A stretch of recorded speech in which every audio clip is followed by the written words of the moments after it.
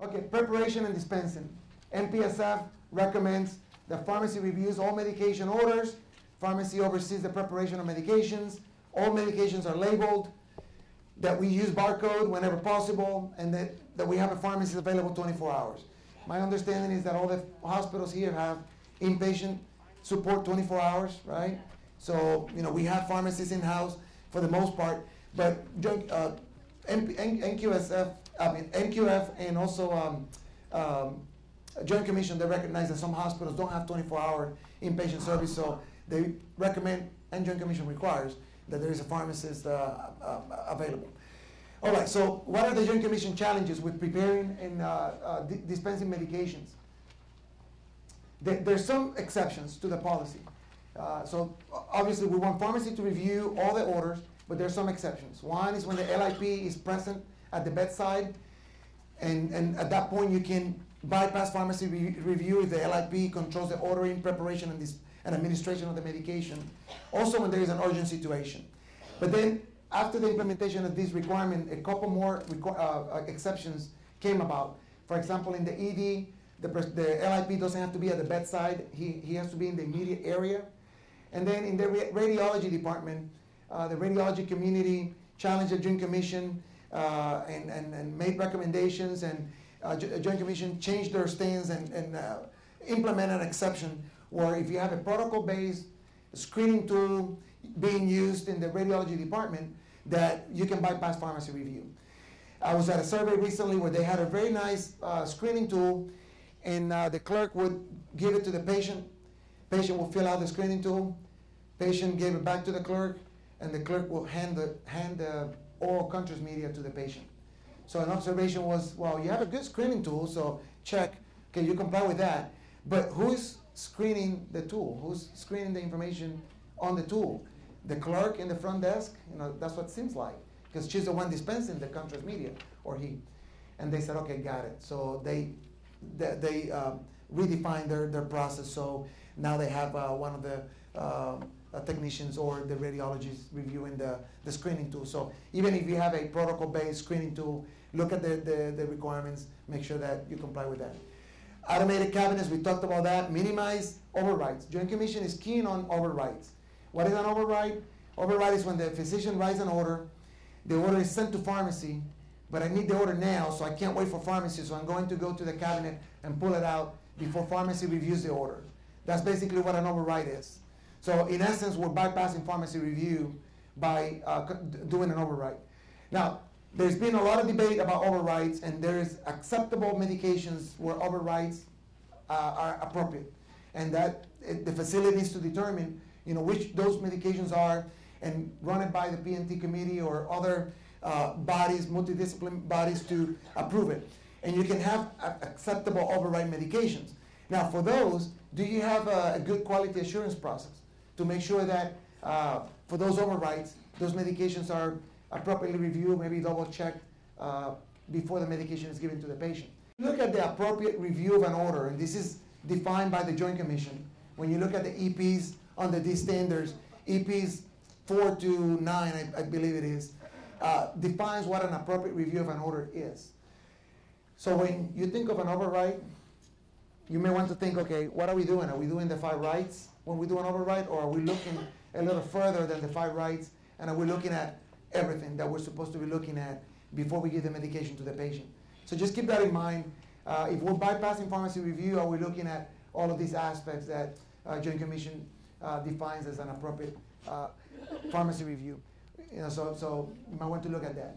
Joint Commission requires that all medications are prepared by pharmacy, but there are a few exceptions. There are medications that have poor stability, so those are typically prepared in the floor.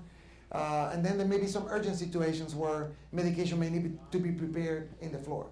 Now, one of the recommendations is to go through the cabinets and look at medications that need to be prepared. Like, let's say you have ANSEV and ANSEV vial. Well, that needs to be prepared, right? Well, you need to remove that and then maybe use the connectors. So you connect the ANSEV and the fluids. So it's an easy activation process instead of having to put diluent in there, mix, draw, and all that stuff. So look at the medications that you keep in the cabinets and remove those non-urgent medications that need to be prepared, and then provide them in a ready-to-administer, ready-to-use form to help the nursing staff with that. Also, is there a functional area for preparing medications in the patient care area? Or are the medications being prepared next to the coffee maker and the cookies? You know, you want to make sure that you have a clean functional area to prepare medications. Now, for those very few exceptions where the medications will be prepared in the patient care area, I like to point folks to the USP Chapter 797 recommendations for immediate use compounding. So in those areas that you allowed for medication preparation, which should be few, look at what USP Chapter 797 recommends for immediate use compounding, and you can use this for competency and for training the staff. For example, only prepare medications for emergent use or situations that would delay risk or improve, that delays would result in risk. That is a simple transfer of medications, no more than 3 medications with 3 products. That the continuous process doesn't take more than an hour. That aseptic technique is used, so if they don't know what aseptic technique is, then you can do an in-service and help improve quality of that technique. That the preparation process, the administration of the medication occurs less than an hour, and if not, that the medication is discarded. That is properly labeled if it is not administered immediately, and then that there's no batching of compounding. Like, for example, you don't want them to be compounding a lot of medication to be used over the course of the day. If you're going to prepare something, it's to be used right away. So these are the USP Chapter 797 recommendations for immediate use compounding, and I like to use that to educate the staff that will be involved in those very few occasions where medications will be prepared in the floor. Okay, but the key is to maximize the ready-to-administer products. That's the key in there. All right, labeling. The big thing here with labeling is that if you draw a medication and you put it down and there is a break in the process, you need to label the medication. So if you draw a medication up and you go straight to the patient and administer it, you don't have to label it. So that's the recommendation from the requirement from the Joint Commission. I mentioned that there was a national patient safety goal that addresses labeling, and that's specifically for the perioperative areas.